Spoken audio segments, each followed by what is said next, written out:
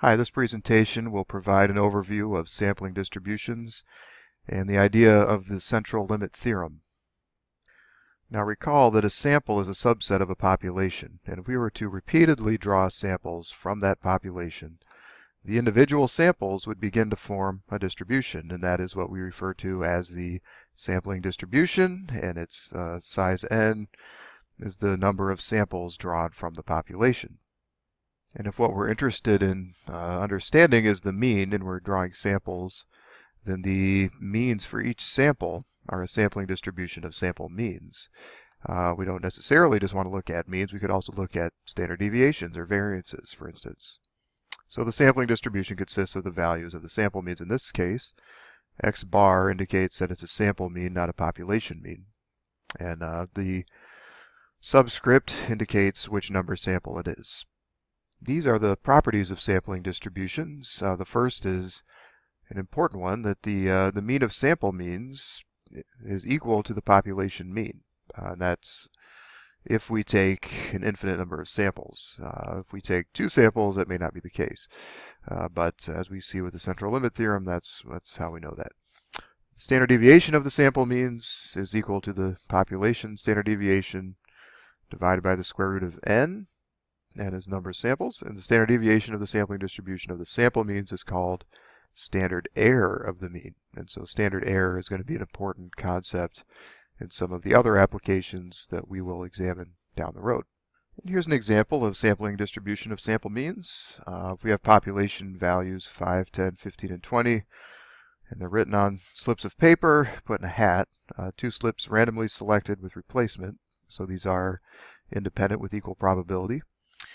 We find the mean, standard deviation, and variance of the population as follows. We see that mu is 12.5 and variance is 5.59, and that's the standard deviation is 5.59 and the variance is 31.25. And with the same example, we can graph the probability histogram for the population values. It's a uniform distribution, as all values have the same probability of being selected. There's 4 pieces of paper and a hat. Each has an equal chance of selection.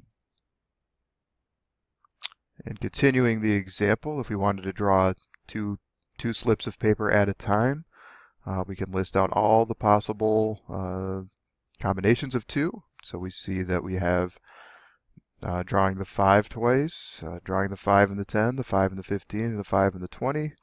Then we get to the 10s first, followed by the 5, the 10, the 15, and the 20, and so on, the 15s, the 20s, and the sample mean for each of those combinations is shown there as the average of the 2. And continuing the example, based on the sample means that we identified previously, we can see the frequency of those appearing, those sample means from the 2 slips of paper, and then we see the probability of each of those sample means. And we can see that if we graph the probability histogram for the sample means, that the greatest chance is 12.5, as we saw on the previous slide.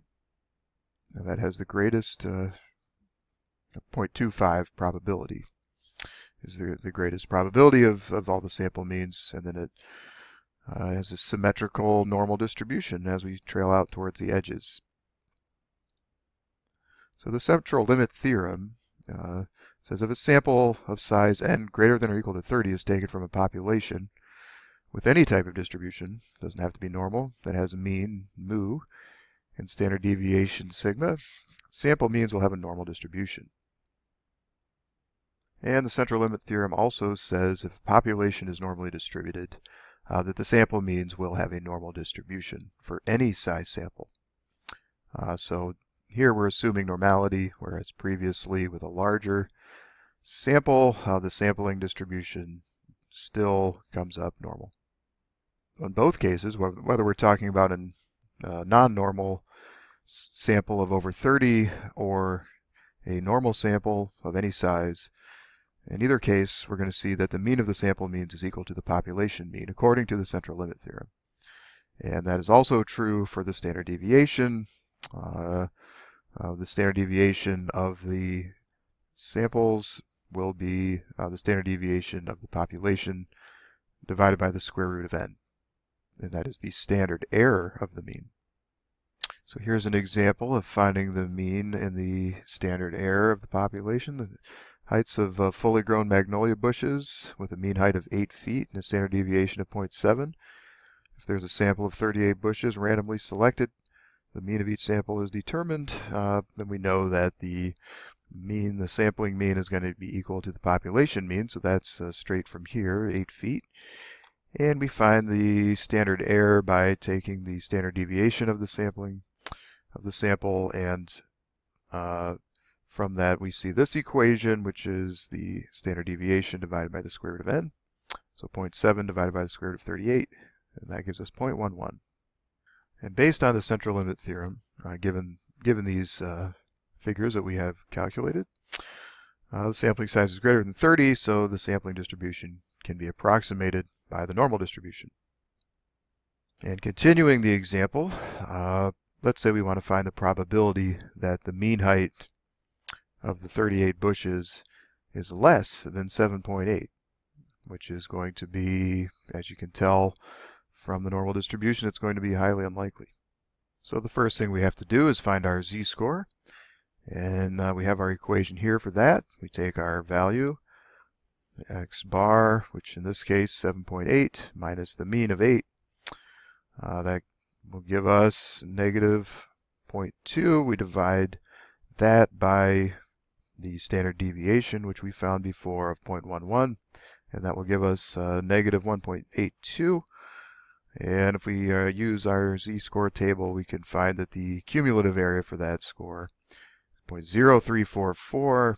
So the probability that the mean height of bushes is less than 7.8 feet is 0.034, or 3.44%.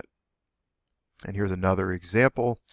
If we have an average on a statistics test that was 78 and a standard deviation of 8, if the test scores are normally distributed, as this shows, we want to find the probability that the mean score of 25 students randomly selected will be between 75 and 79.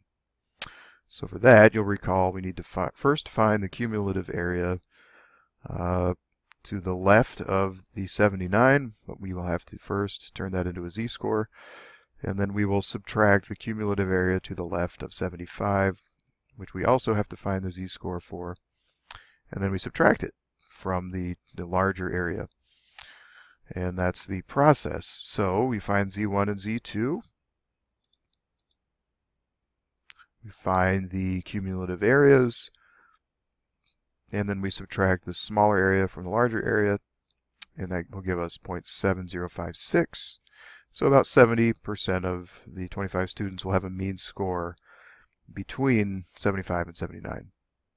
Here's another example. Now, if we have a population mean salary for auto mechanics of 34,000 with a standard deviation of 2,500, we want to find the probability that the mean salary for a random sample of 50 mechanics will be greater than 35,000.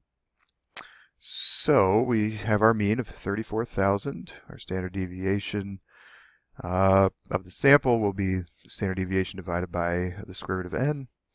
And in this case is 50, and the standard deviation 2,500.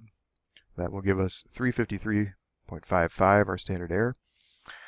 And from that, we go to get the z-score for 35,000 relative to the mean of 34, which is going to be 1,000 difference, divided by standard error, which is 353.55, and that will give us 2.83. Okay.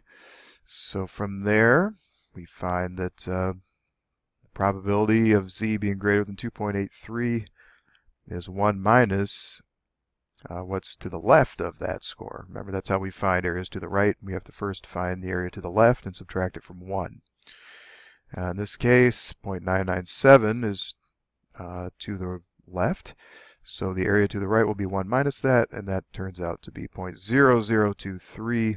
It's very unlikely then that we would find such a mean for a sample of 50 randomly selected mechanics to be 35,000.